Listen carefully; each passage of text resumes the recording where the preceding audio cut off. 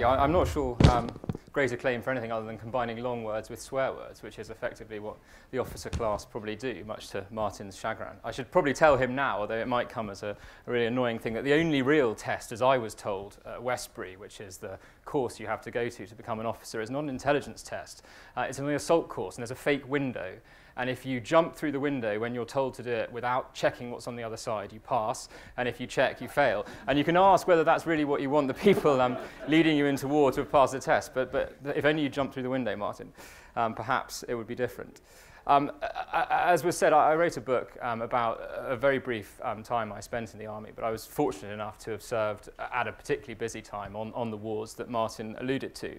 And I've got another book coming out, fortunately sufficiently in the future. I'm not quite pushing it as hard as some, but it's about the Afghans. And I wanted to talk to you today about the cultural differences between the British soldiers who are currently in Afghanistan and their Afghan colleagues, their Afghan comrades, who we are told are part of the exit strategy, to use that sort of slightly clunky phrase, for us in Afghanistan. And when I'd been preparing over the weekend, I'd been hoping to sort of do some light-hearted stuff. My favourite photo from the whole time I spent in Afghanistan is taken back in 2007 during the middle of quite a big operation. It was about sort of 72 hours long, clearance of a village, and it was quite intense. I think it was probably the moment I realised that, totally to my surprise, what I hadn't thought would be the case when I joined the army in 2004, that I was effectively fighting a very similar conflict to what my grandfather fought in the Second World War in the Bocage. I mean, it was incredibly slow, incredibly painful, incredibly hot, and we were taking quite a lot of casualties, which was sort of the three least ideal things as an infantry soldier. And I had been working with the Afghans. That was my great privilege, and it really was a privilege, contrary to what you may hear and what you may read. I had a huge amount of time for the Afghan National Army soldiers I worked for. They weren't perfect, but neither are British Army soldiers, neither are any soldiers. And they get a bad press, and that's partly what I wanted to address, even though the timing is inauspicious, given obviously what happened at the weekend and what was reported in the press today. And I think about 2 hours ago, we sadly learned the names of the 3 soldiers who were killed on Sunday by an Afghan policeman. But I'll come to that because I wanted to describe to you this photograph, because for me it captured the essence of working in Afghanistan with the Afghans. And it was a joyful photo in a way, and a mad photo in a way. It was about 40 degrees. This was mid-July in the green zone in Helmand, which anybody who reads even lightly will know is pretty hot.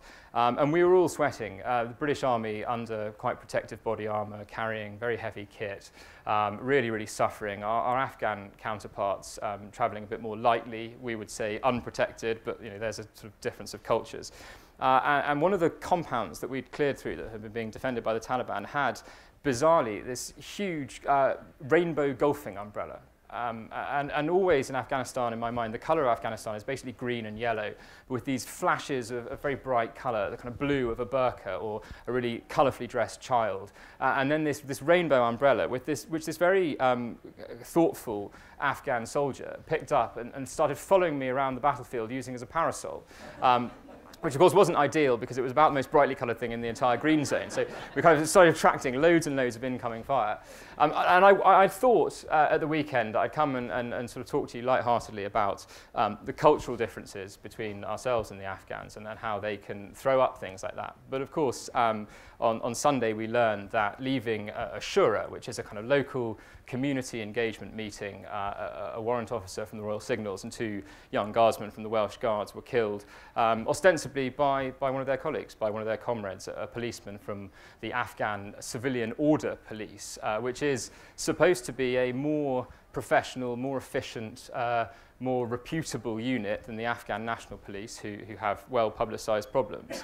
And I read this and my heart sank, and I got a sense of I've been here before. Because in 2010, when I was coming back from a visit to Afghanistan, I'd visited my former regiment, the Grenadier Guards, who are out there.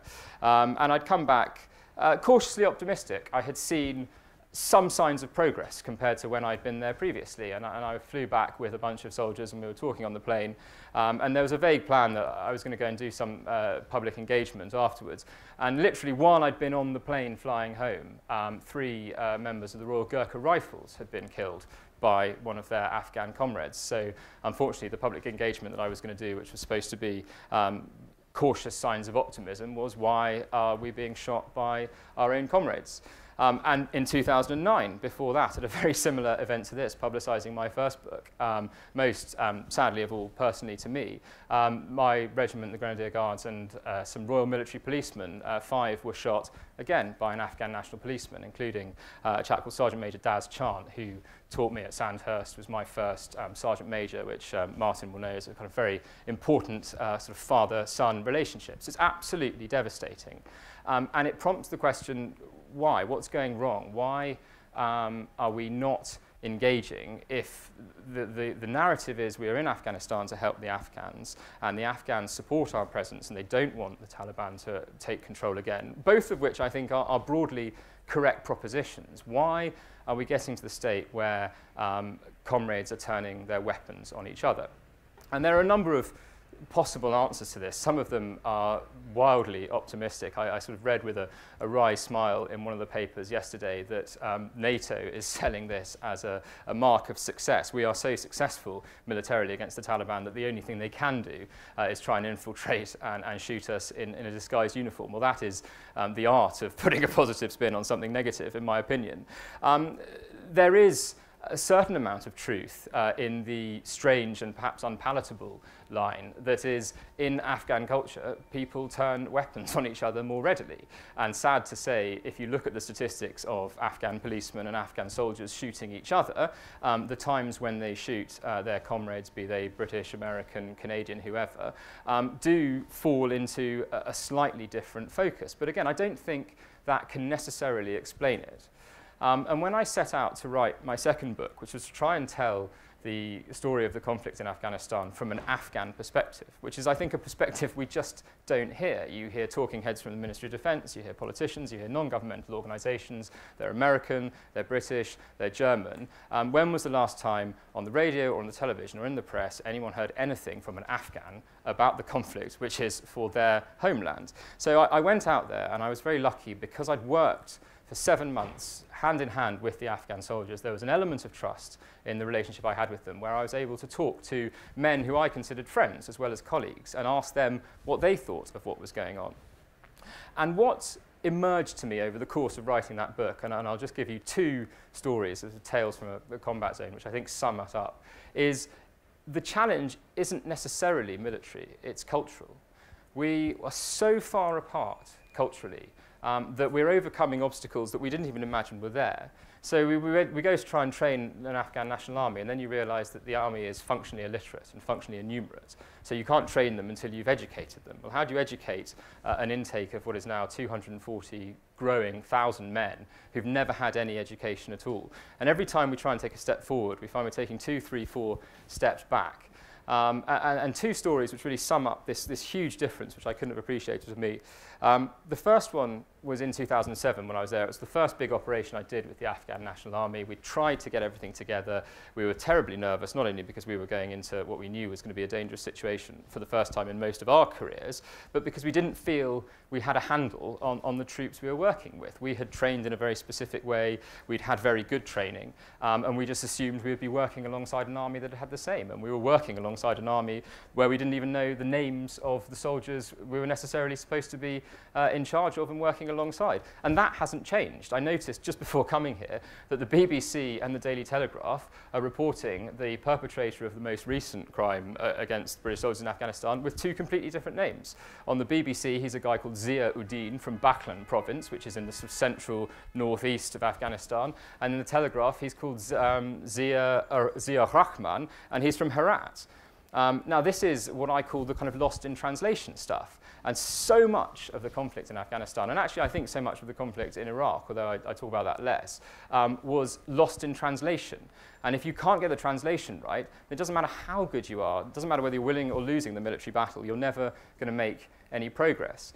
So this first time that this really hit home to me was when I was clearing through a village, relatively peaceful, and we were supposed to be looking for weapons caches that the enemy had been sort of hiding and using to sort of target us. And the one Afghan soldier who I really thought I was getting through to, he had a bit of English, I trusted him, I trusted the interpreter, we struck up a bit of a relationship, and I talk about him a lot in my first book and in my second book, and he's one of the soldiers I dedicated that book to because he's a very striking personality. we were looking for these weapons, and there was a British unit from the Royal Anglians doing it on my left flank, and we were doing it with the Afghans in the middle, and another British unit on the right flank.